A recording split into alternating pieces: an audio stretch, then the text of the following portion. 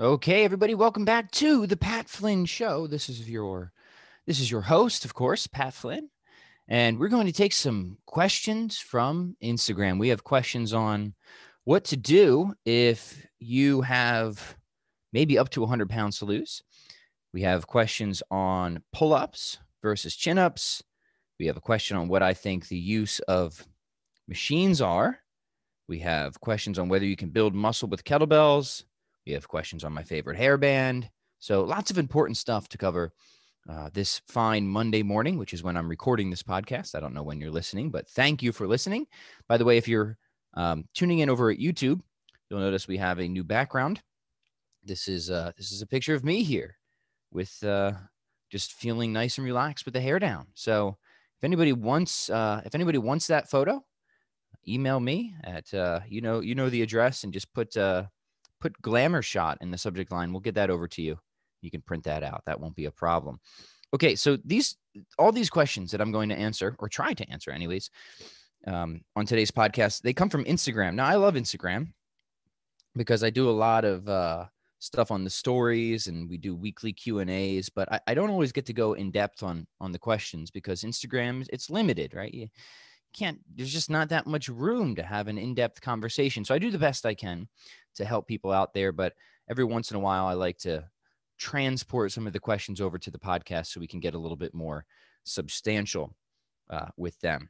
So why don't we begin, and we'll cover the question on chin-ups or pull-ups first.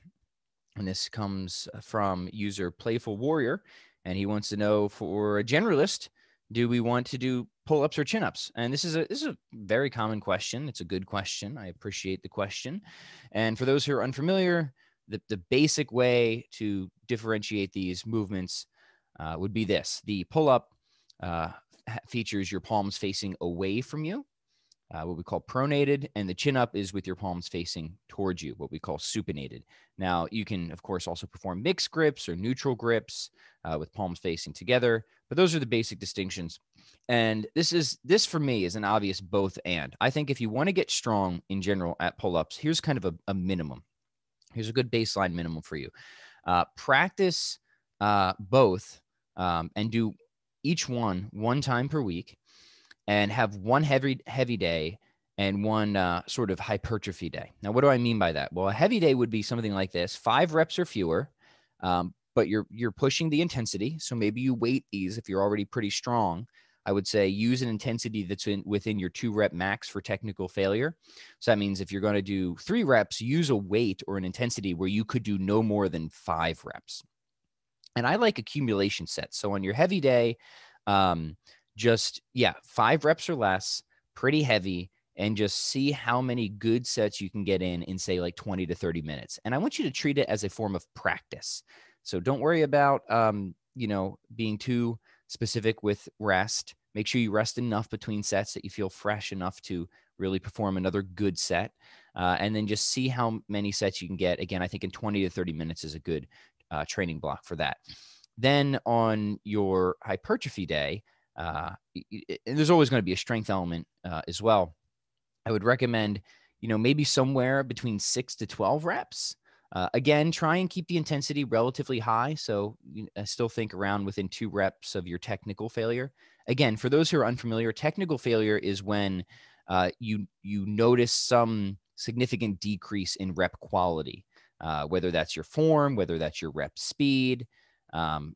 So it's not absolute failure. Absolute failure is when you cannot perform the exercise anymore, full stop. Technical failure is when there's some noticeable decrease in the rep quality. So if you're doing 8 reps, then if you're using an intensity that's within 2 reps of your technical failure, that means you should be able to do no more than 10 until there's a significant decrease in rep quality. Like it really starts to slow down. Maybe you start trying to compensate in various ways to finish the movement. That to me is technical failure. And what I'd recommend here is something very simple, just 3 to 4 sets. You can just do straight sets for something like this, somewhere between 6 to 12 reps, good controlled throughout the range of motion. So full dead hang all the way to the top. If you can add, like a 2 to 3 second tempo throughout the exercise, even better. And then what I would do is I would alternate each week of whether you assign pull-ups or chin-ups to both of those days. So one week you'll do pull-ups on the heavy day, chin-ups on the hypertrophy day. The next week you'll do the reverse. You'll do chin-ups on the heavy day, pull-ups on the hypertrophy day. That is, I think, an awesome way to train both. Now, why would you want to train both? Well, I mean, the different angles, the different pulling angles are just good for you in general. You want to get strong from multiple angles, good for the shoulders, good for the back. But, chin-ups can emphasize biceps a little bit more. Pull-ups can emphasize the back a little bit more. So you do get a different emphasis from these exercises. And sometimes people have gaps. Well, in fact, everybody has gaps somewhere. And, some people are kind of weak at the top.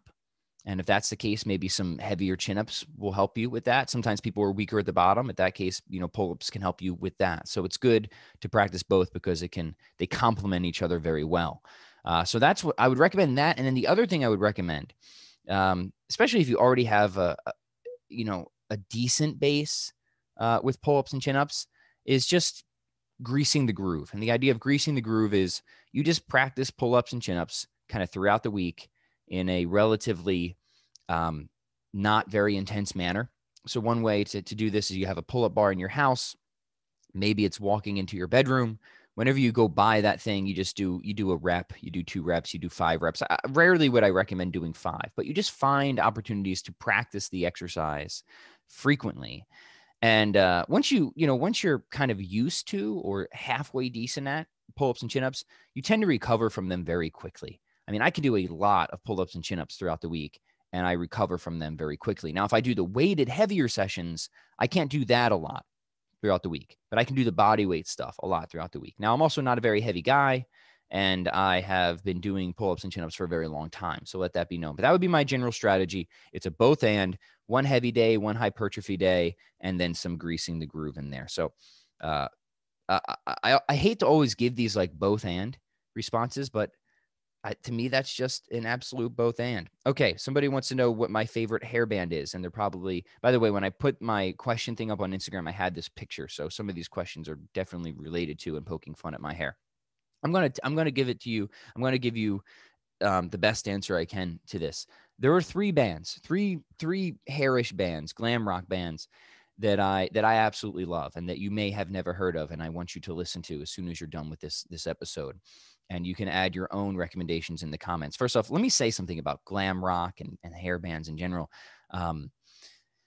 It was such an epic period of music. Obviously, Pat Flynn was born in the wrong decade. I mean, just look at me. I don't know why I exist here and now. I should have, I should be doing what I'm doing in the 80s. I don't see how to get around that fact.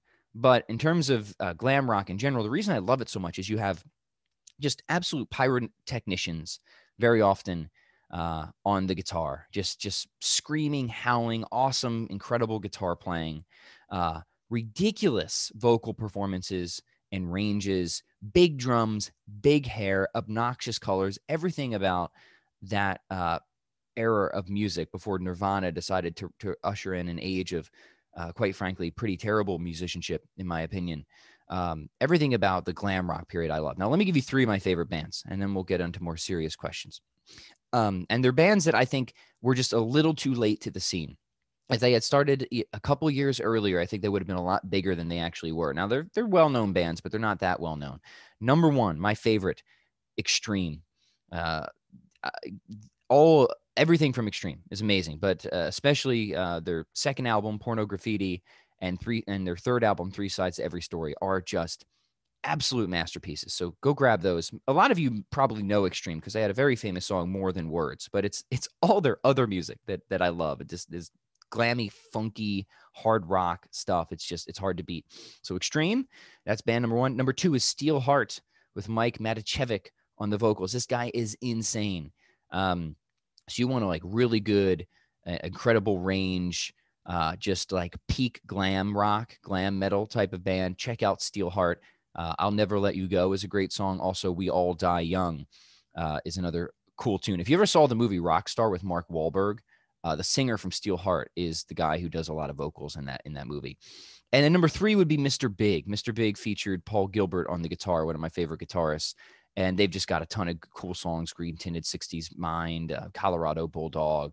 Again, just ferocious guitar work, great musicianship, cool, hip, funky, catchy band. So those would be some of my favorite hair bands. I'm not like Motley Crue and those guys. I'm not as big of a fan. I tend to like the bands that I think we're a little too late. They're kind of coming in early 90s as that phase of music is phasing out. So I think they were overlooked. Okay, next question comes from Wes. He wants to know, what is the killer app of machine-based training, if you think there is one? This is a really good question. And I told Wes I thought it was a really good question on Instagram, because a lot of times people in the fitness industry kind of turn their noses up at machines. Oh, it's not free weights. How could you do anything but free weights? And there's all this pinky raising, and people are really annoying. I think people that act like that either have a severe lack of imagination, or they follow the herd uncritically, and or they've just never worked with any substantial group of people in real life. Machines can serve a lot of purposes. In fact, I think machines can be very useful. One way they're useful, I don't use them for this personally because I'm not a bodybuilder, but they can be useful for people who are training for, aesthetic purposes in terms of like competitive bodybuilding, figure competing, because machines, because they can be very targeted, can help a lot with aesthetic fine tuning. So, you really want to target some area, you want to fix some, proportions or whatever. Machines can be very useful for that. And that's why a lot of professional figure competitors use machines precisely for that purpose. Another good thing that machines can do are they can serve to work around injuries, issues, right? If you get hurt or you're injured or you're recovering from something or in your rehab program, machines can really help you to keep strength in certain areas while allowing other areas to recover. So, a lot of times if I'm working with clients and they've had some injury due to any number of unforeseen circumstances, we can incorporate machines to keep certain muscle groups, areas strong while not stressing other areas that need to you just need to ease up because they've been hurt or they've been injured. Not always so easy to do with the huge, big compound movements because everything is so connected and integrated, which is good normally, right? We like that integration, that connection, but life throws some wrenches into your plans every now and then. So the isolation or the more isolated types of stuff can be very useful as long as you understand why you're doing it. So if you ask me what the killer app for machine training is, I would say, aesthetic fine tuning, and as a tool to just work around certain injuries, restrictions, or what have you. Okay, next question comes from Tin. And Tin wants to know, I have a 16 kilogram currently. Would you suggest getting a 28 kilogram or another 16 for doubles if I'm only buying one? This is a good question. Now, if you had no kettlebells at all, that would be different. But since you already have a 16, I'm pretty sure I answered this question saying get another 16, but I'm still a little uncertain of it. So let me just give you the pros and cons. If you get another 16, you're going to have 32 kilograms worth of weight total. And so that's going to be cool because you can do the double swings and the double clean. So you can still get the heavier load for all the hinging.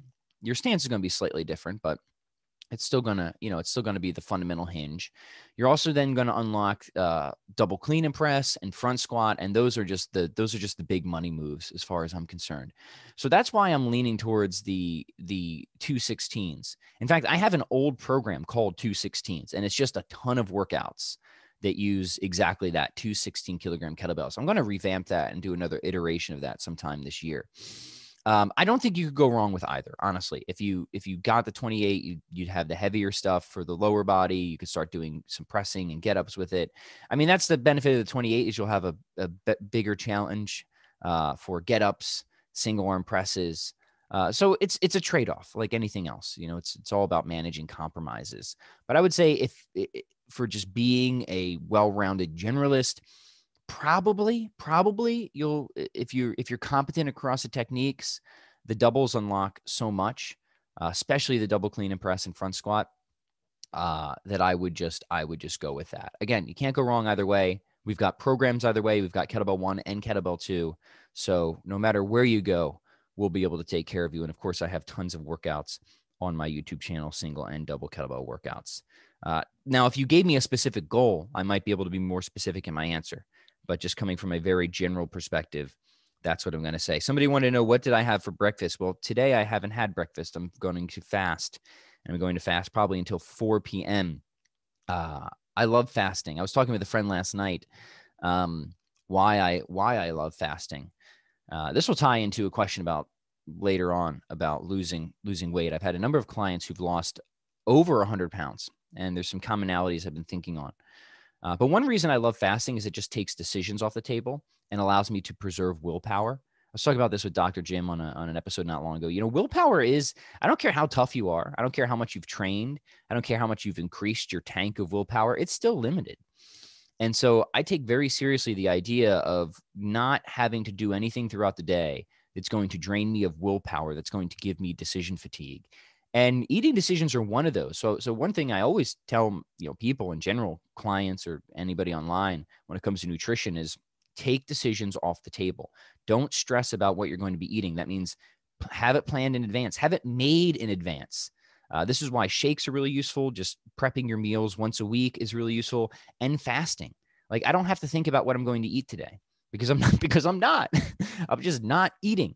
And that feels good. I like that. So obviously fasting works wonders in terms of body composition and health in general. But one of the hidden benefits of fasting is it preserves decision power, because I want to I don't want the tank to be depleted when I need to make other decisions. Especially when it comes to making decisions where if I am depleted, I'll probably make worse decisions.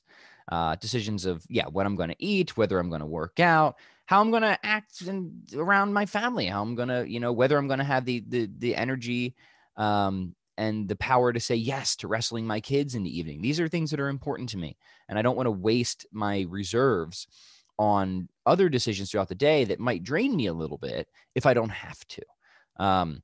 So what was the question? Oh, it was, what did I have for breakfast? So today, nothing, but that day I just had olives. So sometimes one of my go-to foods, if I'm going to eat throughout the day, a snack, or I just get these little jar of olives. They're like organic olives stuffed with red peppers. Awesome. Really good for you. They're just tasty. I love them so much. Okay, so that's that. All right, let's tie it into the next question. So Herschel asks, I weigh 350 pounds and want to start eating right and working out. Where do I start? Okay, so how to, I don't know exactly how much Herschel wants to lose.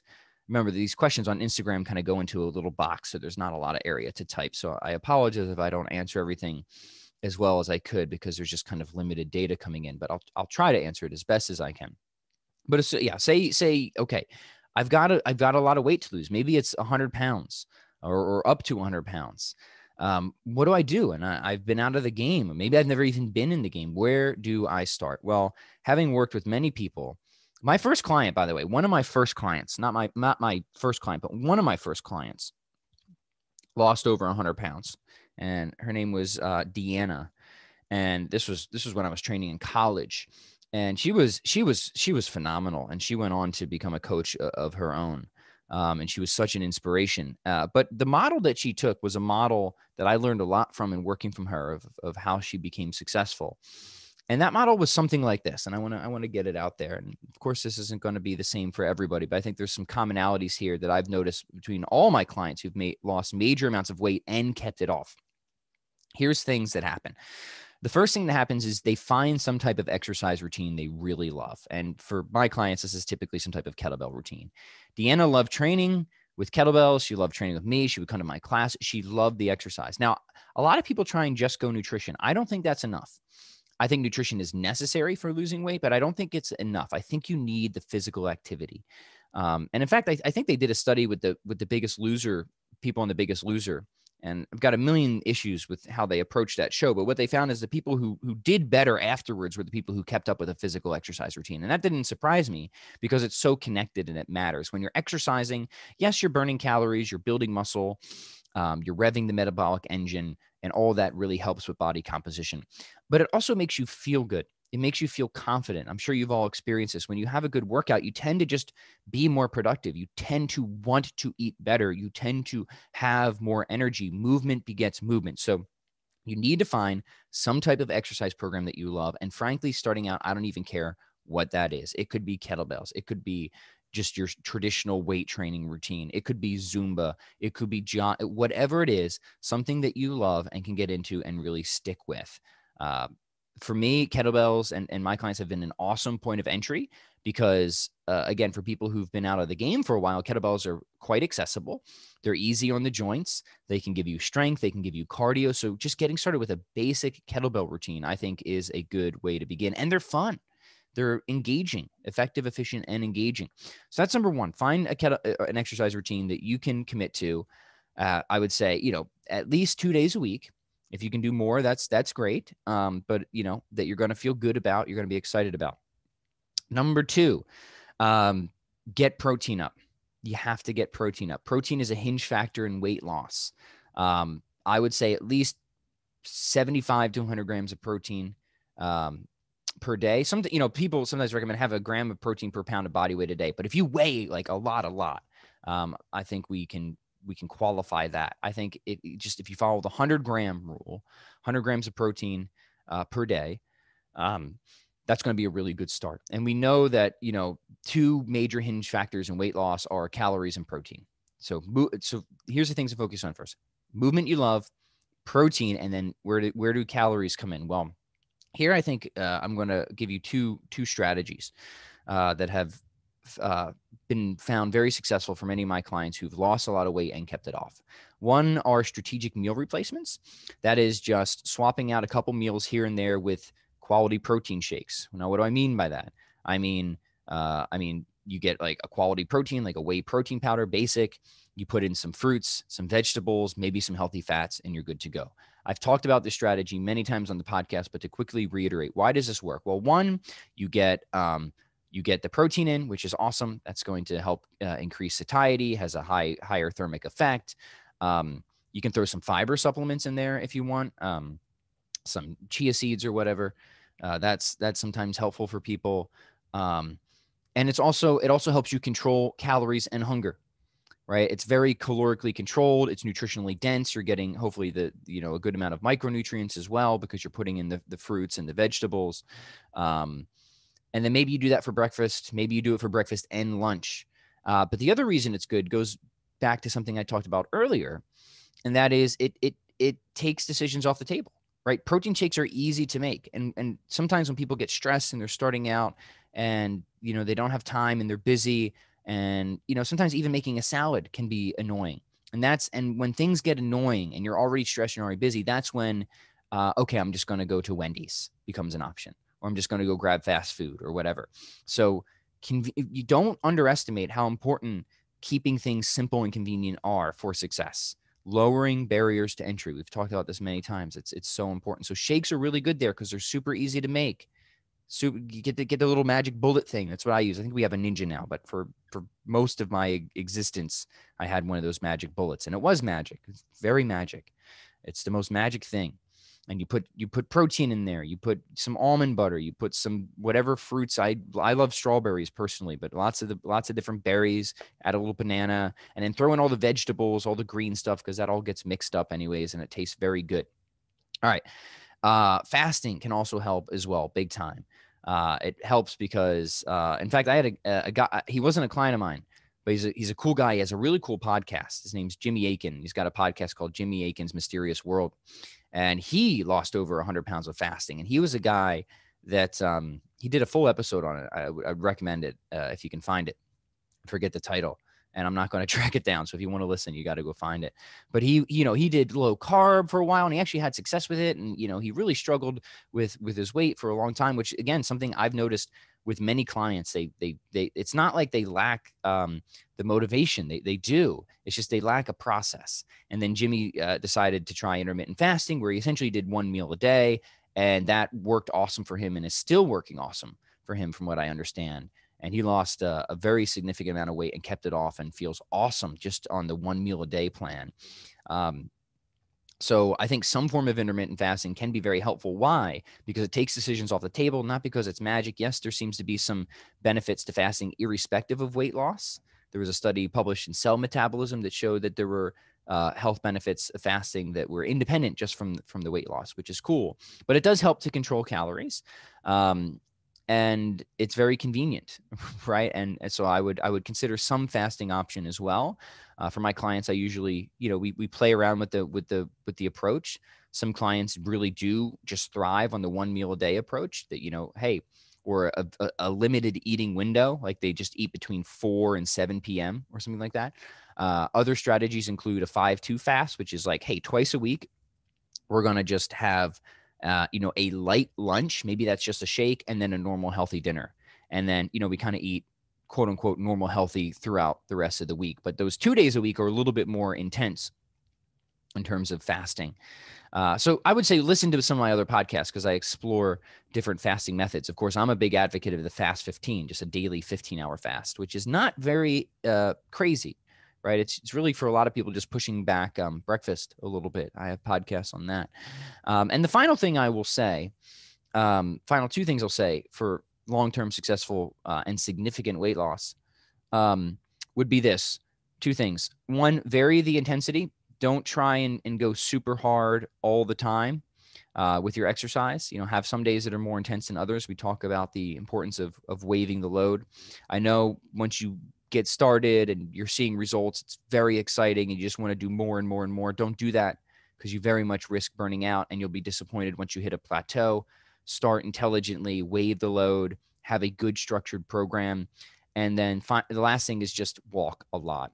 Walk, hike, ruck, try and do some form of low level aerobic activity every day. I think brisk walking is probably the best one that you can do. Okay.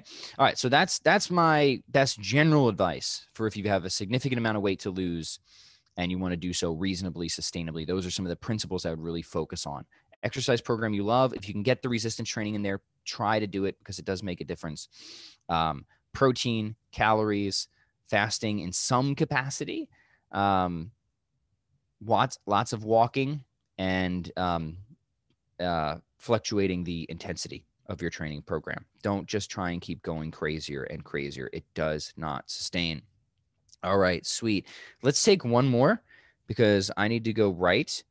I'm working on this new book, by the way, my dear gentle listeners. So I'm going to go do that soon. But until then, let's take this last question, which comes from Caleb. Caleb wants to know, can you build muscle with kettlebells? Quite easily. One of the most common questions that I've done podcasts on this many times before, but I don't mind answering same questions because I know there's new people always coming into the podcast, which I super appreciate. So if you have questions for the podcast, ask them. Don't ever feel like, oh, I bet Pat's been asked this a million times, because I probably have been, but I don't care. I always like reflecting back on this and seeing if I can give better answers. And I understand that just because I have said it before, it doesn't mean that everybody has heard it before. So I do not mind repeat questions. I do not mind basic questions. In fact, I really appreciate them and I encourage them. So please send them in. I mean that. I'm going to try to treat every question as seriously and as respectfully as I can on this podcast. So yeah, you can. Building muscle is a matter of getting the intensity right and the volume right and the density right. So it's more about the variables than it is the instrument. The kettlebell can be very helpful. But when it comes to kettlebells and building muscle, probably you want to start looking towards the double kettlebells. And there's two exercises in particular that I have always found very useful for me for getting my skinny Irish body a little bit more muscular, and my clients as well. And those would be the double clean and press and the front squat. And you need to, it's not just intensity. So it's not just weight, but the volume. The volume is very important as well. So we want to make sure that we're pushing the volume, enough that we can really spur the muscle growth. So here's what I would say. Check out, I have a program program that became quite popular, and I've had a couple different iterations throughout the year, called the Prometheus Protocol. If you just Google Prometheus Protocol, it'll pop up. Try and find the more recent iteration. I have a blog or article on it somewhere. There's one from a number of years ago. Still good, holds up well, but I've done newer iterations that I think are a little bit more finely tuned. The details off the top of my head escape me, but I want to point you in that direction. But anyway, it features double clean and press and front squat. I believe also optionally you can put chin-ups and deadlifts in there, but that you don't necessarily need them. And it's going to feature, again, kind of a heavier lower rep day and a more moderate, higher rep hypertrophy day. But if you want to build muscle with kettlebells, double clean and press, which is an awesome full body movement. It's a big stroke of an exercise. We have the hinge, we have the upper body grinding push. It's full body, it's systemically draining, and you can really load that up, right? Like most people are probably not going to move beyond pressing two beasts for 10 reps. I know I certainly never have and never will. And same thing with the front squats. We can really challenge ourselves because the nature of the kettlebell front squat is very different than a barbell front squat. You got to kind of wrestle those kettlebells out in front of you. It requires that anaconda strength. Really good for smashing the quads. And between those two exercises, you can get a good stimulus, a good muscle building stimulus.